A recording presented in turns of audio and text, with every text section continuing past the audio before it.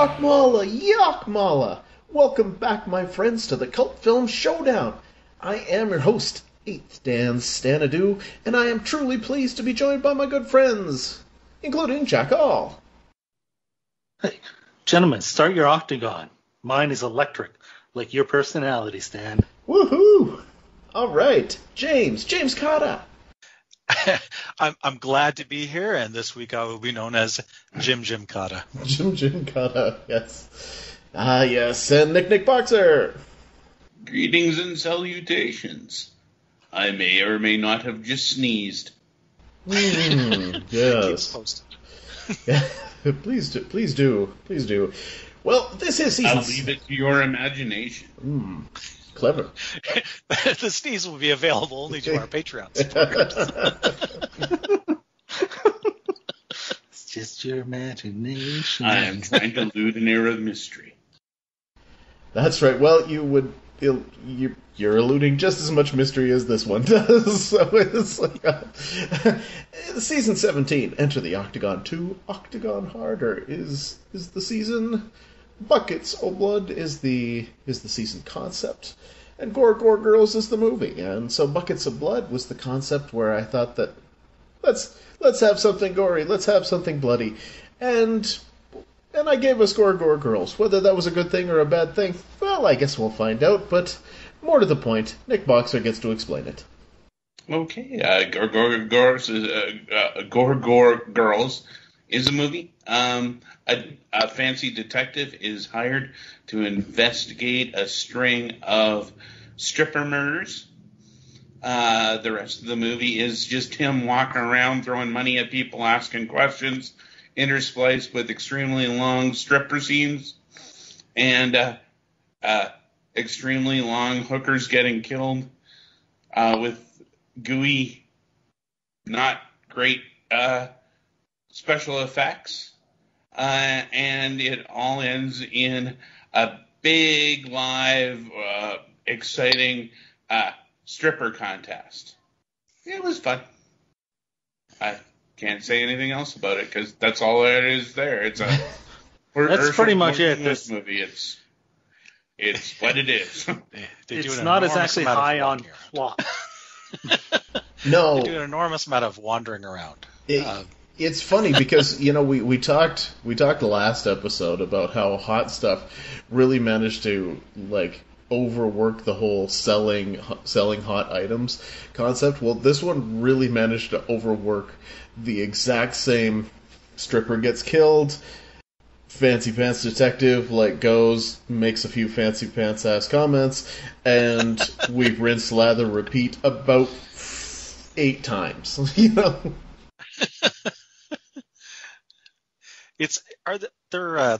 Would you consider them go-go dancers as opposed to? I guess what Gore Gore Girls is a play on. So yeah, that's what Herschel Gordon Lewis considers. Honest to God, didn't catch that. Go Girls, the Gore Gore Girls. Yeah. It's interesting because this is one of those movies that I chose just because I really wanted to get some Herschel Gordon Lewis in here, and I wasn't really sure what to expect, and I don't know if maybe I didn't expect more. I guess ultimately, it's just really slow. It is really slow, and that's the problem. It's not that it doesn't deliver on the gore. It does. I mean, the special effects aren't great, but what do you expect, really? But it delivers on the gore. It delivers on the nudity. It delivers on the things, up front you would think, yeah, this should be perfect. But everything is so slow. Like when the reporter character talks to the fancy pants detective, they'll just sit on the couch and talk to each other for 5 minutes of nothing, not advancing the plot, not doing anything, just making little comments at each other, and it's just the dialogue's not good and stuff like that. It does have some dark humor to it, the movie in general, but the dialogue is boring, so it's just slow. I think the thing is that it thought that it was so much more clever than it actually was in his dialogue. 100% for sure, because I listened to the commentary track with Herschel Gordon Lewis, and yes, he thinks his dialogue is very clever, and everything he did was very clever. Yeah, and I think that was the problem for me, is that I really wanted to come into this and be like, oh, this is going to be fun, this is going to be awesome, and then yes, it is way too much of the same thing over and over again. And then I was super excited because Henny Youngman's in this, and I love Henny Youngman, and then he's just a really freaking annoying character. Did he even tell a joke? He did at the, like, not in the main scene, but like once he got up on stage, he started telling jokes. But the problem was the audio mix was so bad, I actually couldn't hear most of them. Yeah, it was pretty brutal. He denied ever being in this movie, mind you. Well, I mean, I can't blame him in that regard. Take my age. He got paid. He worked one day and got paid $500. Maybe that Herschel Gordon Lewis track did give me some. It's got some good trivia. Yeah. And it's funny because this is a movie that I may potentially deny having ever watched. So it's like, what a coincidence. Yeah, but I didn't get paid $500. Yeah. Making that. The eyeball squeezing. That's right. That was real. That was a real animal's eyeball. Oh, nice. There you go. That's the only special effect that didn't look bad, and there's a reason for that. Yeah, this one at 95 minutes, it would have been way better at 75. It's funny that the gory spots were like, there's a couple of them that were like look away gory for me, but like the rest of the movie was like, look at my phone boring. Yes. So, those gory ones, like, I think all the special effects look so fake to me that they weren't look away gory. And I'll be honest with you, this is the season I was hoping that this movie would win the season, because I already had 3 films picked out, maybe 4, that I was looking forward to, and to narrowing down to one for this season, this Buckets of Blood. Like I said, I pitched it. Well, yeah, I think we know. This is not beating for your height only. It does seem likely that we're going to the Philippines in some way, shape, or form. I hope that one of your gory films was shot in the Philippines. That's all I can say. No. Oh God. You know any movies in the past couple of weeks I've looked up to see if they shot anything in the Philippines? In the Philippines, does that mean I can resubmit Raw Force? Because I'd love to watch that again. Oh, yeah, no doubt. I'd like to see Raw Force. I actually bet it might score even higher this time. It might. But it's I don't know. I don't know how much more we have to say about it. Probably nothing. This movie would have been way better with Cameron Mitchell, though. Would, yeah. I mean, if Cameron Mitchell had played the detective, if Cameron Mitchell had played all of the parts, I think it would have rocked. But yeah, I'm fine Cameron going Mitchell to in those fancy pants. Oh, yep. Done 15 years later with much hotter women. That would have helped. A lot of things would have come together there. Mm-hmm. Who was this guy? He's like an accountant. Lead guy here. Frank Kress, whoever that is. Yes. Right. They were ready to launch him as a franchise. Next Bond. All right. Well, let's go to scoring then. In our search for the ultimate B movie, we rate each film in 5 categories, none of which is objective quality, and none of which is how many times you repeat the same word in your title. Our first category is called Schlock Appeal. We start with Stan. I'm of 2 minds on this. It is somewhat schlocky. There's no question about it. But I'm a little bit pissed off because I expected more. So I'm only going a 4. Yeah, this is like a schlock movie masquerading as a mainstream movie. It's not high. It's got the title. It's got a little bit of appeal, but the actual product, they're selling you something that it's not. 4. Wow, 4's all the way around so far because, yeah, I mean, it's just not, it's schlocky, but I mean, it doesn't have the energy that we see out of the great schlock fests that makes us laugh so much and everything. It just lacks the energy. So 4 is what I got. I'm going to be a bit more generous. I think that I think the title, I think the pitch, I think this in Times Square in 1972 would have felt pretty sleazy. So I'm going to go with a 6 on this. It felt sleazy now. That's the one thing. The It sleaze still level is feels the exact same. It felt just as sleazy as any 70s porn that you've seen. You know, it's just as sleazy as The Devil and Miss Jones or Deep Throat or if they Behind were the Green holding, Door, any of these things. They were holding congressional hearings on violence in movies, they would have shown clips from this. Yeah. All right, more heart than the budget. And I don't know, $8. I don't. I think it was 64,000. I think was what was said in the commentary track. So that seems like too much. I guess I mean it's mostly shot probably at the same club and the same apartment building. They paid Henny Youngman $500, but obviously he didn't care to say that he'd been in the movie afterwards. God, it's a hard one, but 5 because it's just so damn boring. Yeah, this to me it plays like an episode of Kojak with nudity and violence spliced in. This seems like Herschel Gordon's application to DirecTV. Yeah, I can't say anyone's really trying. 3. Herschel Gordon Lewis disappeared into the advertising business for 10 years after this movie. And in this one, he's pretty much just like repeating special effects from other movies, you know, using a mask again and just shooting it from a different angle and that type of thing. So 6. My point being that it was a cheap movie and it's Herschel Gordon Lewis and it had gore effects. Yeah, there's that. A 30-year gap between directing credits. That is we don't often see that. Yeah, I think that he really, I think the lead thought he was doing a thing. I think he was trying to create a character. I don't think he was, and I'm not.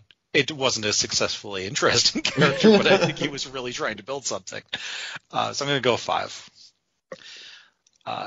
What the fuck moments?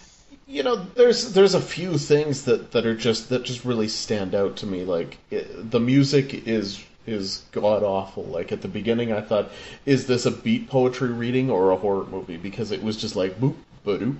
Yeah, and then near the end, there's a woman getting mutilated and marching band music is playing, and I'm like, what the hell are you thinking? There's a few really odd things, like our Abraham Gentry character has a cat at the beginning, and I believe that he puts the cat in a cupboard before he goes to answer the door. Yeah, the dresser drawer. You put it in the dresser drawer. Because who doesn't do that, really? Somebody knocks on the door, that's what you do with the cat. Yeah. Like there's a few things that I kind of like. I like the blood and the gum bubble part of the death. There's like the meat tenderizing of the ass, which maybe that's a fetish. I don't know. Like, I didn't realize you could cut off nipples to get milk. But then there's another couple things, like Henny Youngman during the entire scene that he was acting. I wonder what he was looking at, because he wasn't actually looking at the other character. I'm pretty sure he must have been looking at the lines off screen, because he was not paying any attention to. Like his eyes were all over. And then finally, Acid, made in Poland. So, not too much, but I'll give it a 4. Wow. I can't. You mentioned the milk, but you didn't mention that one breast was regular and one was chocolate. This is where we talk about the dark humor. This is where Ursula Gordon-Lewis is like, nobody should be taking this seriously. They shouldn't have been offended. Clearly, it's done for comedy. It was a really, really gross scene that didn't work because it was so gross, or the humor was so bad. I don't know. You also have an ending where the good guy ostensibly lets the bad guy go, and she just trips, falls down, and ends her life with getting her head run over by a car. That seemed like a very random way to end it. Yeah, I mean, what's not WTF? The meat tenderizer scene, although it had tons of blood, didn't strike me as like all that like efficient of a torture device, or was that? I don't know. That didn't play for me. Yeah, but the WTFs are definitely there, so I'll go with the 7 actually. And I'll give it a 6 on the WTFs. I do think the meat tenderizer thing, I did not realize that being hit hard enough in the ass enough times would cause you to die. I did not realize. Now, wasn't she slashed on the throat first? Because I was thinking the same thing you were. No, I don't remember a throat slash first. I mean, I rewound. I watched it a couple times, like I say. I rewound once during this scene to see.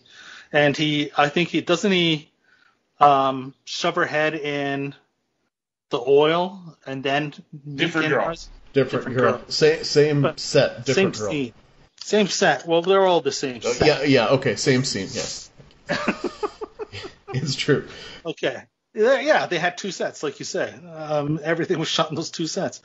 Well, nevertheless, I'm pretty sure he didn't cut her. I'm pretty sure the death was because she was still crying when he started slapping her with the meat tenderizer. Which actually was the most effective part of that scene.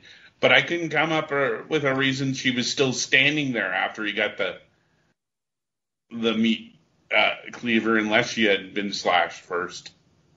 I gotta say, he wasn't even barely holding her down. Oh, I know.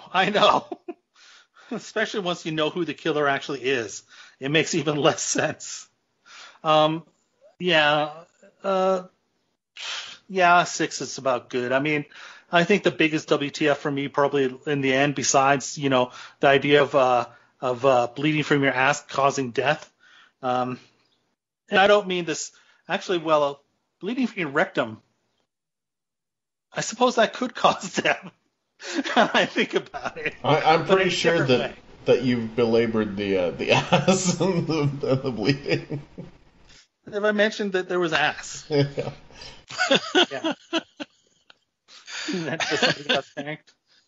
It's a huge WTF. Other than that, the fact that the lead character here has every woman in the world is coming onto him, and he has absolutely no interest in any of them, and I'm wondering why any of them are attracted to him.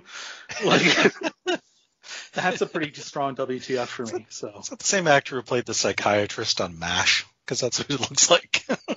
Oh God, it's not the same one, but no. It totally looks like him. Yeah, it does look like him. It's the death scenes are like the WTF, but there's such a long walk between them that it hurts the score for me because there's no it's not an ebb and a flow, it's an ebb and a stop completely. And you weren't lying when you say walk between them. That's exactly what they do. They walk between them. They walk. They have a sit. They occasionally get in a car. They literally did. They sat on that couch and just talked to each other like 3 times for so long. Even when they're focusing in on the girls dancing, even those went on too long. I'm like if we took away the dancing things, how long would this movie be? 45 minutes? Might be 45 really good minutes. I actually enjoyed the fact that the stripper scenes went on so incredibly long you got bored of them. Even the one with no nudity. Yeah. The final one where it's hair flip, I don't know what the hell this thing is because we're not seeing nothing. We don't see ankle in that striptease scene. It's like the Muslim movie. And it's still like 10 minutes. That is actually a pretty strong WTF now that you mention it. That last striptease thing shows nothing. And yes, she wins the contest. But I think that actress would have wanted to be nude because she was clearly like, I can only imagine that if $64,000 was spent on the movie, $60,000 was spent on cocaine.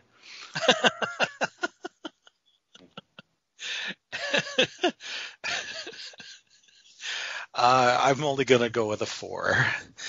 Memorable moments. I'm gonna say that there isn't any. This is entirely forgettable because it's so repetitive. 1. Yeah, this is the one in like any cult director's filmography is like on the bottom of every list, just because he doesn't have enough of film to push it off. Completely forgettable. 2.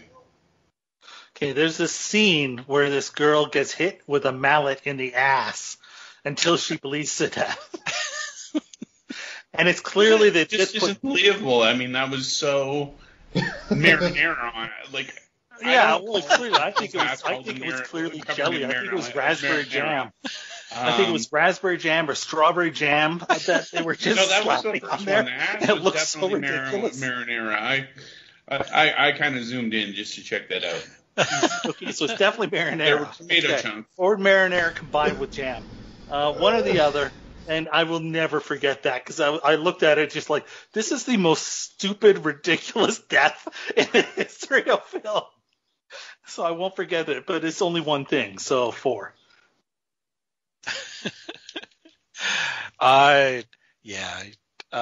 This one's got no glue at all for me. I'm going to go with a 2. Crazy concept. I'm pretty sure that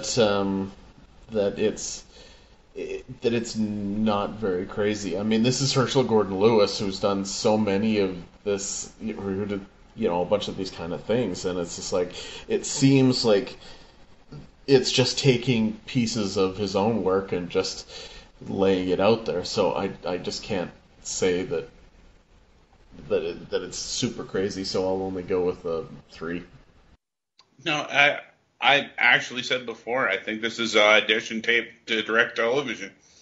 He put the necessary things in to get funding, but the rest of it's just sort of him trying to be normal, I think. 2.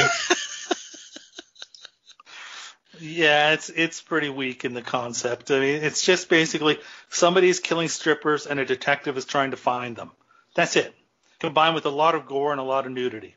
That's it. Like it's a really paper thin everything.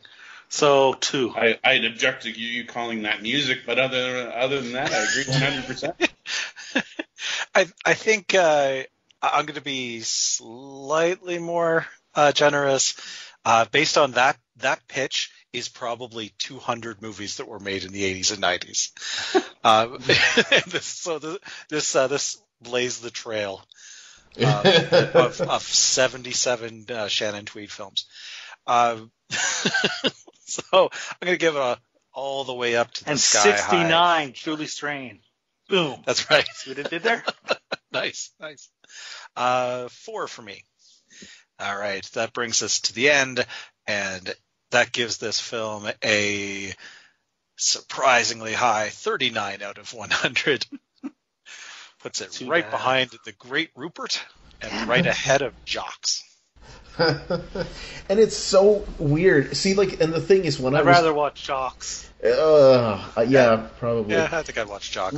When I was choosing this, it's like, and you go to Wikipedia, and it's just like, well, the film's violence received much criticism. It's currently seen as Herschel's most praised film. Oh, it is. Yeah, this is... It's much beloved. Yeah. The 2 guys in the commentary track with Herschel Gordon Lewis were practically blowing him the whole time.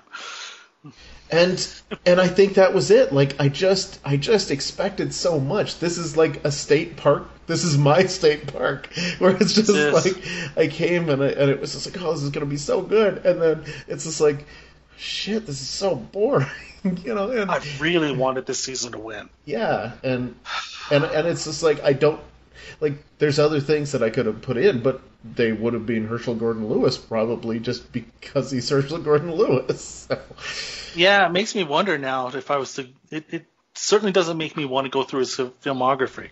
No, you know, I'm sure there's some that would score higher than this, but I'm sure 100%. I mean, 10,000 Maniacs or what the Maniacs one. There's 10,000 Maniacs. Yeah. Yeah, no, that has to be insane. I don't know what it is with Gore Girls. I think it's just maybe well respected for the budget effects. Maybe, I don't know. I didn't think they were that effective, but you can see why it would cause a sensation in its time. You know, if any theaters would actually show it. But yes, he wanted it known in the commentary track. He's like, he wanted it known in the commentary track. He's like, we weren't making these movies for kids. I want that known. I want that known. Yes, we didn't put a rating on them, but that didn't mean it was okay for kids. Because you know you're a parent and you're like, what should we go to see? It's 1972. Gore Gore Girls is available to the theater. Yep. I'll bet you Junior will be that'll be a movie for him. Well, it's like Blood-Sucking Freaks when that got in a lot of trouble, and Lloyd Kaufman was like, so we got in trouble with the MPAA because we put in the unrated version after saying we would doing an R-rated cut, but we put into the theaters the actual unrated version, and then some lady takes her kid to the movies and gets upset, and he's like, why are you upset? You took your movie. The movie's called Blood-Sucking Freaks, and you were like, perfect family entertainment. All right, Jim, let's do some business. All right. Well, we would love it if you subscribe to our show on your favorite podcast app and on YouTube. And you can also support us on Patreon. We are now posting exclusive episodes on Patreon that will not be available anywhere else unless we're able to do a box set eventually. There's like a B-side rarity set eventually. What are those exclusive episodes of? If you tuned in for our episodes on shorts and TV episodes, we'll be continuing those as Patreon exclusives. So we'll be watching. The first one up was I don't know what tense to use. Was an episode of the A-Team, and we've got more coming. And we're also on Instagram at the Cult Film Showdown. And we are sponsored by WeTalkPodcast.com, the home of the Octagon. And We Talk Podcast has a Facebook and they have a Twitter. All right. Well, Season 17, Enter the Octagon 2, Octagon Harder, carries on with Jack's attempt to knock off the Filipino mastery of the Octagon Harder seasons, and this is the do-over season with Silent Night, Deadly Night 2. So, yeah, let me tell you, if there's a movie that can do it, it might just be Silent Night, Deadly Night 2. Guess we're gonna find out next time. That's but honestly, I just want it to be better than Gore Gore Girls. You just say it, or you just want to apologize to us. Just say it. Just tell us you're sorry. It's one of those cases, though, where it was probably going to go in at some point, so it happened. Well, yeah, and it did. Yeah, it did. So it's a thing. Yeah. All right. I got nothing more to say about it. So, for Jim, and for Jack, and for Nick, I am your host, 8th Dan Stanadu, and thanks for listening to the Cult Film Showdown. A maniac is on the loose. A killer whose lust for blood threatens more than the lives of every pretty girl. Never in the history of motion pictures have there been scenes such as these. We caution parents that no one under 17 will be admitted. The Gore Gore Girls. Unquestionably, you'll be talking about it for years. Those who have seen the Gore Gore Girls agree it's the most brutal, the most outrageous, the bloodiest film ever produced. Starring Frank Kress, Amy Farrell, Henny Youngman. Special effects by the same perverted madmen who brought you Blood Feast, 2000 Maniacs, The Gruesome Twosome. Nothing has ever stripped your nerves as screamingly raw as the Gore Gore Girls in startling color. The Gore Gore Girls. The Gore Gore Girls.